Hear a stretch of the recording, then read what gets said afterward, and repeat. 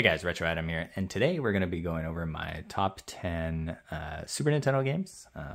We'll start off with Secret of Mana. They actually just announced a new Secret of Mana game coming out called Visions of Mana. You can check out that trailer on Square Enix's YouTube channel. I'm super excited about that. I'm probably going to check that one out. But here is some gameplay of Secret of Mana.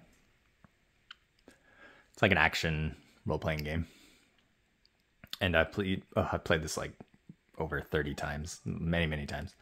It's a fantastic game. Let's see if I can just load my game actually, or do I have a game file? Oh yeah, I do.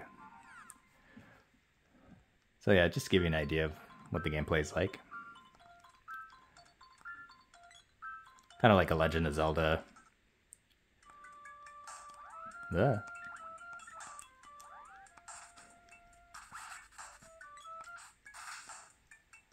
But yeah, if you watch the new trailer for Visions of Mana, it's got these enemies in it, like the mushroom and the rabbite. But yeah, another awesome game, action RPG, and it's great. You can do 3-player as well, which is super cool.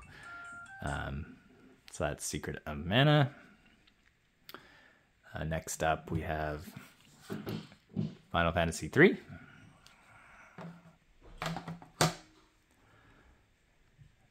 And I'll show you a bit of gameplay of that one.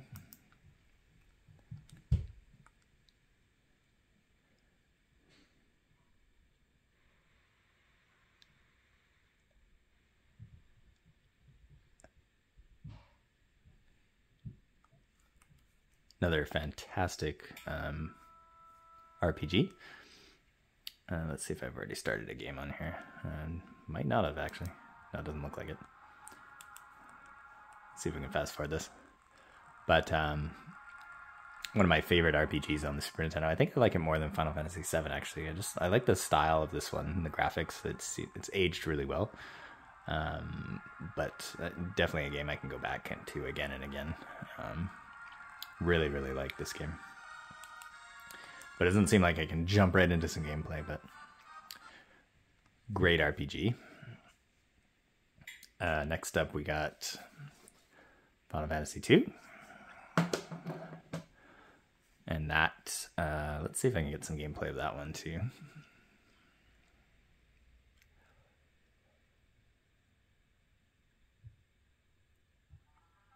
Ah, iconic opening. I used to just sit and listen to this opening over and over again. It's just so good. Let's see if I have a... Oh, I don't think so. Just trying to fast forward it a bit. But again, another iconic RPG. This one was kind of... The story was so weird on this one. Everyone kept dying. But, you know, they were trying to figure things out. You know, they're trying things and trying to see if they could get a cohesive story going. They obviously nailed it on the third one, but another great RPG. Definitely check it out. Next we have Chrono Trigger. Let's see if we can get some gameplay of that one.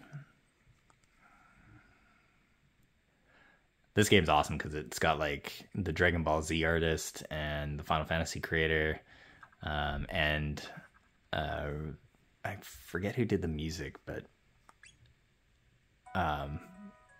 they all collided together and just made this amazing RPG. It just blew everybody's minds. But yeah,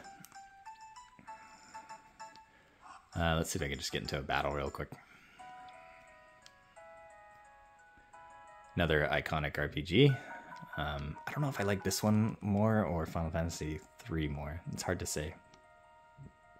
They're both really good. But here's a taste of the battle system.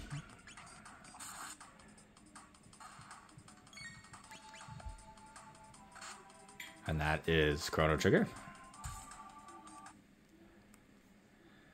And next we got The Legend of Zelda, Link to the Past. Let's see if I got some gameplay of that one. I've got an autosave.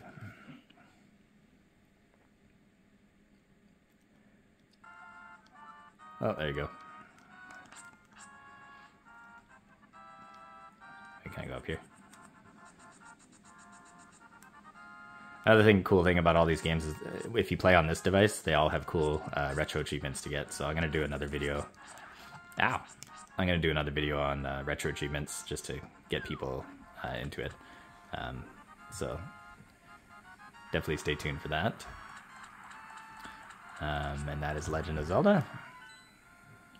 Oh, that's the world map. Next up we have Demon Crest.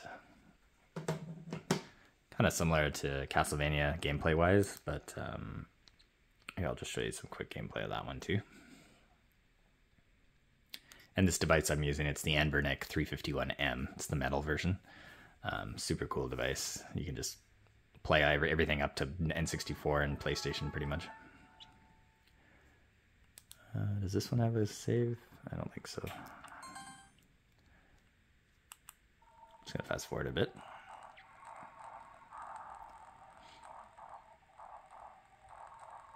But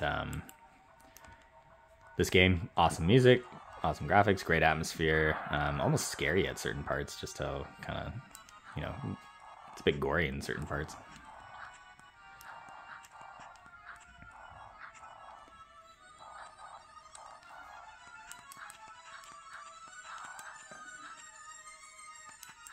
But it's a great action platformer type game. It's a sequel to Gargoyles Quest 2 on the NES. People thought it was the game was like super short because they didn't know there was the hidden areas as well, so they only thought there was 4 stages, but the game's actually a lot longer than that. We got Castlevania 4. I'll show you a bit of that one. Oh, that's not the right one. Oh yeah, it's called Super Castlevania 4. Super Castlevania 4, there it is.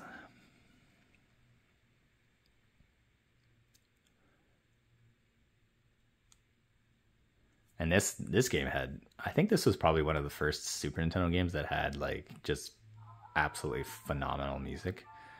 It's so good. I remember first playing this when it came out, and I was just blown away.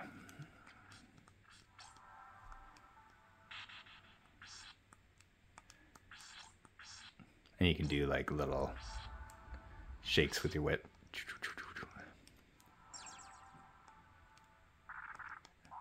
Another fantastic game. Definitely check this out if you like, you know, kind of that old school monsters like vampires, Frankenstein, Medusa, like all that kind of old school monsters. Just the music is just so good. Listen to that. Another classic game. And then let's go to, next up we got Yoshi's Island. Let's show a bit of gameplay of that one. I think it's called Super Mario World Yoshi's Island. There you go.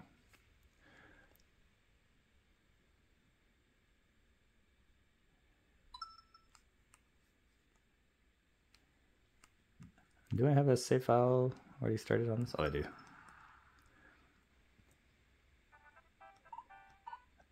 Let's just go to World 1.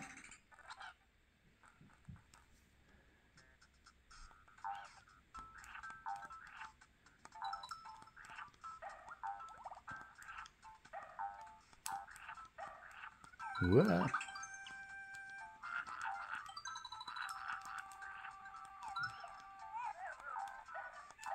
Sounds like the music's kind of weird on this one.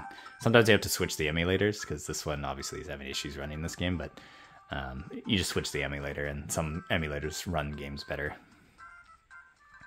And that's Yoshi's Island. And then I think, how many is that? 1, 2, 3, 4, 5, 6, 7, 8. And then we got 9 here.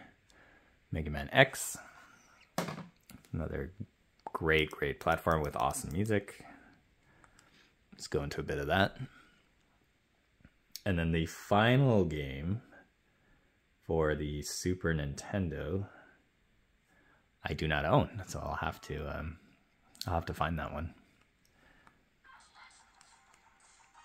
But again, here's another great game for the Super Nintendo. Awesome music, great graphic style. I don't know why this button is shoot and this is jump, so I'll have to change that. This introduced wall jumping and dashing. They had like power-ups and stuff. Dr. Light gives you power-ups like dashing and extra armor, things like that. But if you haven't played this one, highly recommend it. It's an awesome action game. I think it's the best one out of all the Mega Man X's. Although I do remember Mega Man X4 being pretty good as well. But this is the best Super Nintendo one, I think. And then the final game I want to recommend is Super Mario RPG. And this just came out with a remake on the Switch. So if you haven't played it before, although I like playing this version because it's got achievements. So I was playing this recently just because I wanted to check out the achievements.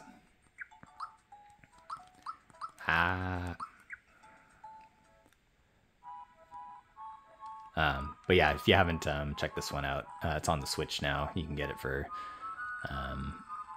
you can pick it up now. And but for now, I would rather play this one just because of the achievements. So I'm looking forward to coming back and playing this one. Yeah, all right. So those are my 10 recommended Super Nintendo games. What are your favorites? If you have any, leave them in the comments below. I'd like to know. Thanks for watching. See you next time.